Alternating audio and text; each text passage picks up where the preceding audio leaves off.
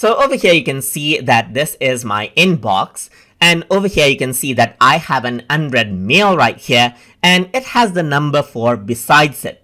That is because this is an email thread. So whenever someone sends out an email and you reply out to that email, and they reply you back to that particular email itself, then what happens is that Gmail keeps it as a thread so that the emails are linked with one another. So if I were to go around and click right here, you can see the latest mail on the bottom, and you can see the timings over here as well. But you can also go around and access out the previous mails right here, as you can see. So this is a thread. So if I were to go around right here, you can see that reply is an option and reply all is another option right here.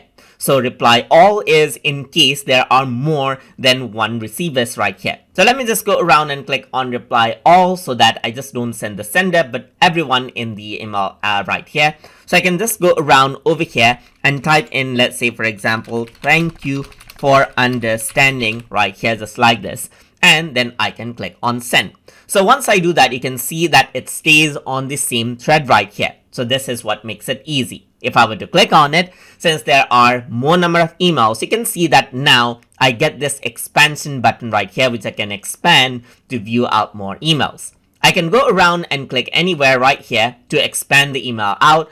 And what you can also do is you can click on the 3-dot button to see the trimmed content. In case you don't have access to the previous mail, you see this option as well. So I can go around and click on it and see all of the previous contents over here as well. And that is how you can go around and then work around with email threads as well, if you're replying out to the same email time and again inside of Gmail. So hope you guys learned something as always. And as always, please like, comment, share, and subscribe.